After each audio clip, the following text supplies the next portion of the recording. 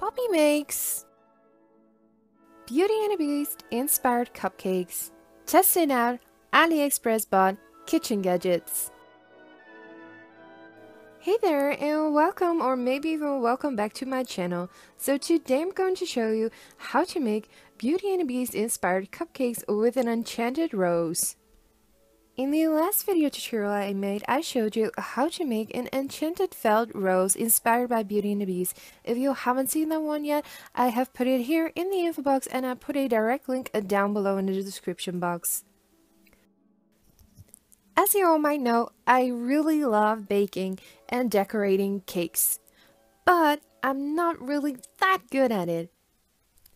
So today, I am trying out some AliExpress bought kitchen gadgets, which should help you make beautiful sugar paste roses. To make the cupcakes, you will be needing a cupcake mold, a whisk or a hand mixer, cupcake wrappers, a sieve, a piping bag, a cupcake core, or in my case, an apple core, cupcake mix, any you like, or you could use your own favorite recipe, rose water, rose hip jam. If you can't find this, just use your favorite jam, vanilla essence, red sugar paste. I'm also using cupcakes, which is kind of a Dutch product, to stiffen up the whipped cream. You could also use some icing sugar, and of course, some cream. Okay, so have you got all the things you need for your cupcakes? Yes? Great! So here are the AliExpress bought kitchen gadgets I will be testing. A sugar paste modeling mat, which cost me €2.06. Sugar paste modeling tools, which cost me 96 euro cents.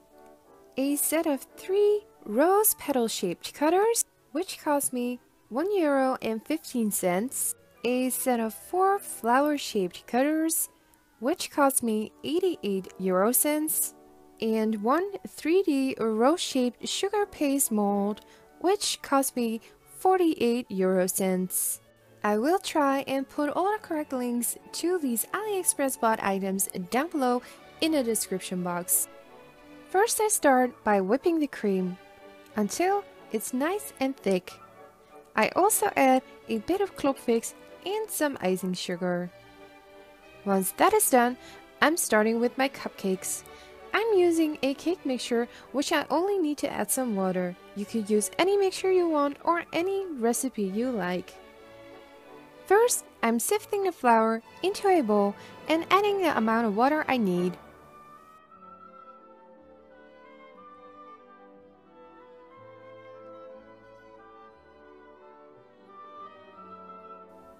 To the cake mixture, I'm also adding a splash of vanilla essence and a tiny bit of rose water. Rose water is very strong, so be careful with your doses. I am only adding half a spoon to this cake mixture.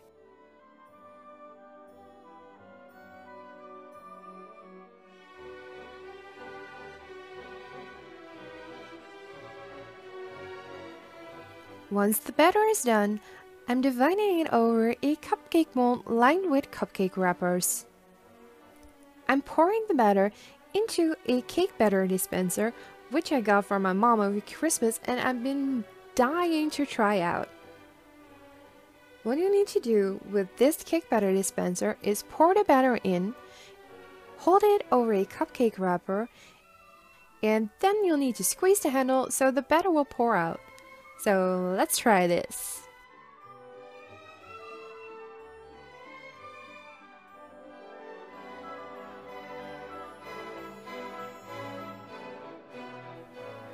Okay, so the cake batter dispenser does work, but I think it would work better with something like a pancake batter, which is more thin than a cake batter. But anyways, thanks Mom. When you've divided your batter over the cupcake mold, you are ready to pop them into the oven. Please read the instructions of your cake mixture or bake them as you would do normally. When the cupcakes are done, set them aside to cool. While the cupcakes are cooling, I will be testing the AliExpress bought kitchen gadgets. First, I'm trying out the 3D mold. I take a piece of sugar paste and knead it a bit. Then, I just push the sugar paste into the mold and use a bit of icing sugar so my hands won't get all sticky. I set the mold aside for now while I go and test the second gadget. The second gadget that I will be testing is the rose petal shaped cutter. I take a piece of sugar paste and roll it out using some icing sugar and a rolling pin. Then I take the cutter and cut out the shape. So far, so good.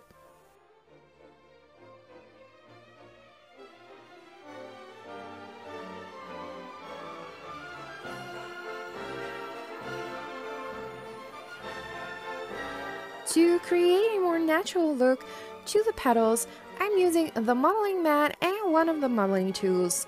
I'm using a modeling tool with a rounded shape.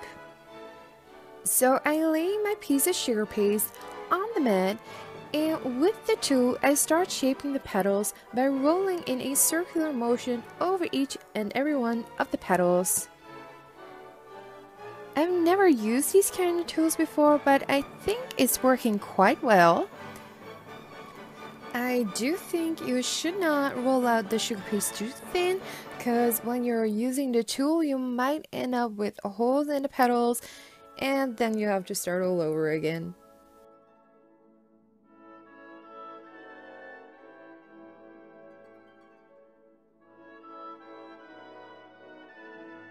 Once every petal has been shaped, the next step is to fold the piece of sugar paste double and roll it up. So fold and roll.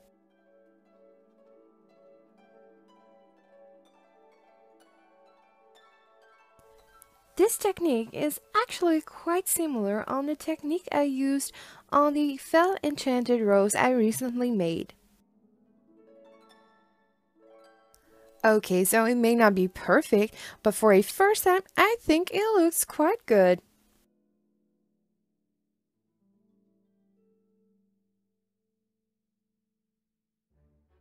Next, I took out the rose from the mold.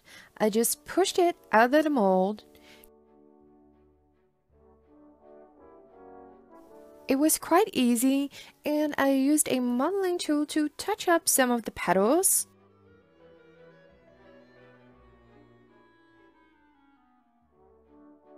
But it looks quite good.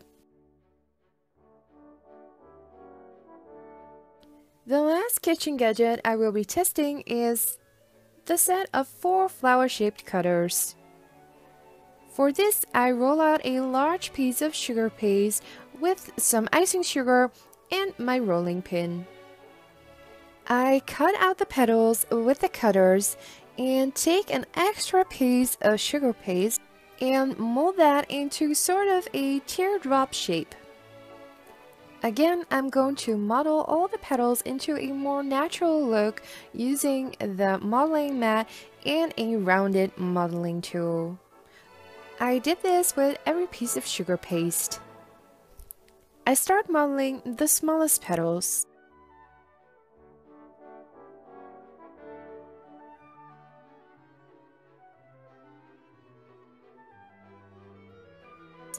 And once those are done, I wrap them around the tear-shaped piece of sugar paste. Then I continue modeling with the second smallest and so on and so on. And every time I've modeled a piece of sugar paste, I wrap it around the tear-shaped piece of sugar paste.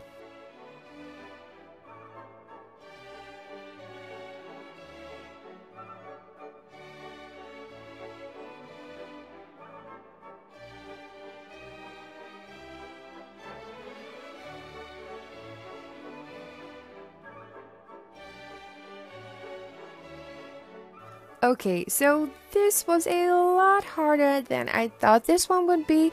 I think I should have started with a smaller piece of sugar paste in the beginning, and it takes more practice these cutters, for sure. so it looks okay, but not as good as the others. To finish the cupcakes, I took out the center and filled it with the rose hip jam.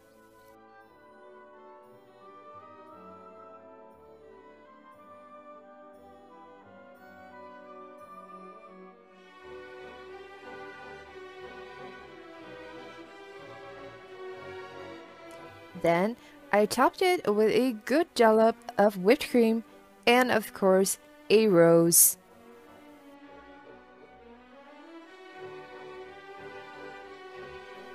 I tried every gadget twice, and for some it really was easier the second time, so practice does make perfect. Like this set of 4 flower-shaped cutters works way better the second time. I used a smaller piece of sugar paste in the beginning, and the second rose turned out way better than I hoped. Still, it's a lot of work for such a small rose, but it's okay. My favorite by far was the rose petal-shaped cutter. And the second rose turned out even better than the first, so it's really easy and fun to use, and I really liked this one. And lastly, the 3D mold. It was really easy in use. It is great if you are really in need of a sugar paste rose, but it was just not my favorite. And ta-da! These are my Beauty and the Beast inspired cupcakes. This cupcake has a rose made with the 3D mold. This rose I made with the rose petal shaped cutter. And this one with the 4-piece set flower shaped cutters. I hope you enjoyed this video. If you did, please give it a big thumbs up. Don't forget to check out any of my social media. All direct links are down below, or any of my other videos are here in the info box. And don't forget to check out the Beauty and the Beast inspired video tutorial I made on how to make an enchanted rose. I will put a direct link down below in the description box, and I have put it also in the info box. Have fun making your own Beauty and the Beast inspired cupcakes. For more ideas and free printables, please visit my blog puppymakesdiy.blogspot.com. If you have any ideas or requests on what I should make or bake next time, please let me know in the comments down below. Also, you can follow me on Twitter, Instagram, Facebook, and Pinterest. Click here to watch any of my other videos or to subscribe to my channel so you'll never miss a thing. Thanks for watching, and see you next time!